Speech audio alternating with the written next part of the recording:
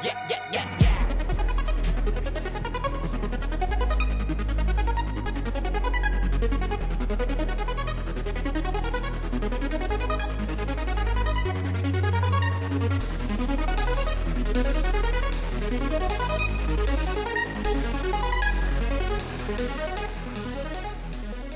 guys, welcome back to my YouTube channel. It's been a while since the National Championships vlog, but I thought that was a good place to end this year of vlogging. And as you may or may not know, I have not had a lot of time to make videos as I have started studying at university. Anyways, here's a little recap of what I have been doing since the National Championships vlog. After the National Championships, I got selected to run the 200 and the 4x100 for the national team at the European Team Championships.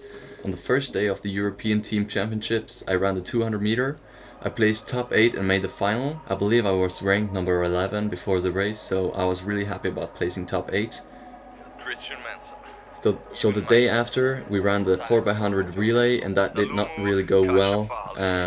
Long story short, we lost about 10 meters in the first exchange, so yeah. So on the last day of the European Team Championships, I was going to run the 200 final.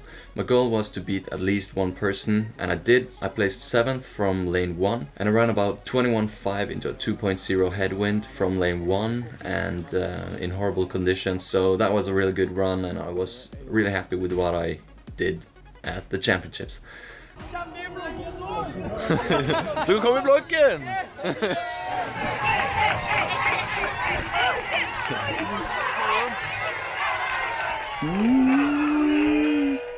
About a week later, we drove 7 hours across the mountain ranges of Norway to compete at the National Junior Championships.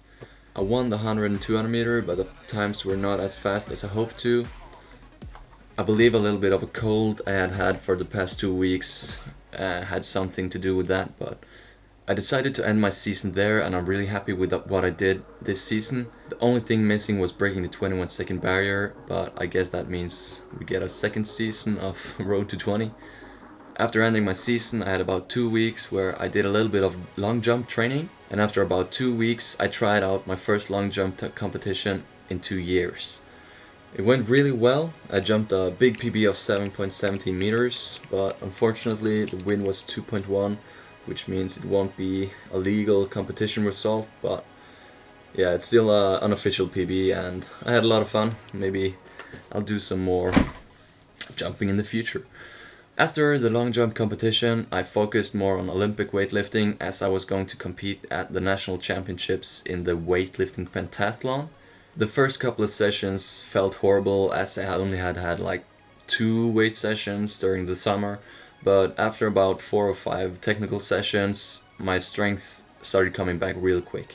So once again we traveled across Norway's mountains and fjords to the middle of nowhere to compete, but this time in weightlifting, Olympic weightlifting. As probably 2 or 3 of you know, the weightlifting pentathlon consists of 5 exercises: the snatch, the clean and jerk, the 40-meter dash, triple broad jump, and liakov, or shot put throw backwards. And the winner is the one with the most combined points in all of those 5 exercises in total. So we started off the competition with the snatch. I weighed in at about 79 kilos and I set a PB of 114 kilos. I was in a much better shape than I had hoped, so I went ham in the clean and jerk too. I set another PB of 144 kilos.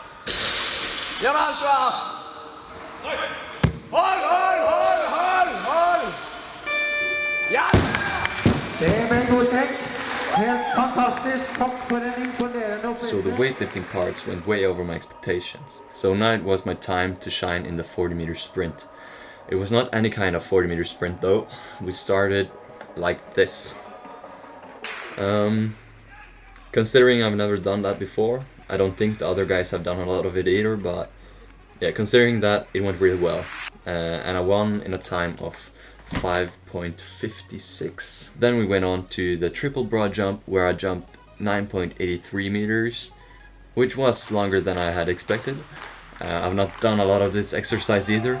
And then last but not least, it was the shot put throw or backwards shot put throw Liakov thingy, where I also threw a lot farther than I thought I would, with 18.61 meters with a 5 kilo shot put. So I had a lot of fun competing in the weightlifting pentathlon and I became the national champion, so I'm super happy with that. So yeah, that's what I've been up to. If you're wondering, I'm studying television and multimedia production here in my hometown, and a guy named Sindre Normann on the year above me in that study made a video about what it means to live a healthy lifestyle, or what I think that means. It was a pretty cool video and I thought maybe you guys would be interested in seeing it. So here it is.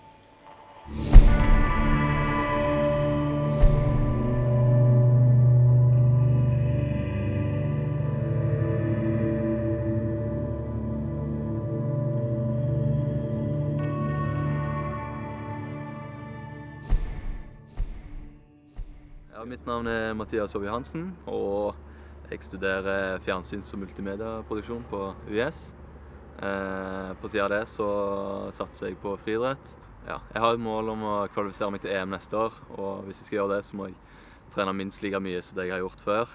Og kombinere det med studier, lekser og oppgaver og innleveringer. Det er litt vanskelig å finne tid til alt da samtidig.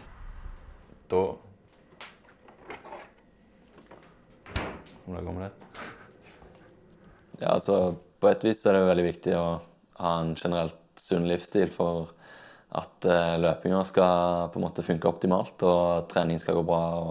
Jeg har ikke sånn ekstremt mye fokus på det, men sånn generelt så prøver jeg å spise ganske sunt og få i meg nok mat og ja, holde meg unna unødvendig sukker og sånne ting da. Jeg tror det er mulig å ha en ganske sunn livsstil uten å på en måte ha så mye fokus på akkurat det å trene. Men jeg tror det at en må holde seg i bevegelse i hvert fall. Og ja, hvis en går en tur eller hvis en har en aktiv jobb der en er i bevegelse og sånne ting, så tror jeg det kan på en måte bidra til en sunn livsstil. Ja, så jeg hadde spist for lite eller hvis jeg hadde spist alt for mye dritt, så tror jeg på en måte at jeg hadde blitt... Jeg tror ikke jeg hadde hatt nok energi til å gjennomføre den treningen jeg gjør nå med kvalitet, og jeg tror fort at det kunne ført til skader, og at på en måte mye av den treningen hadde vært forgjeves da.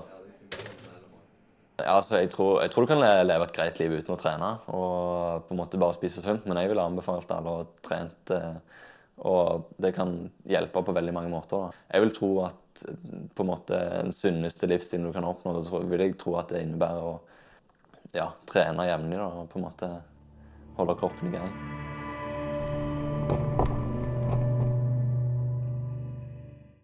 I really want to make more videos, but I'm not sure if I will get the time this coming year. I will try as much as I can to make something cool.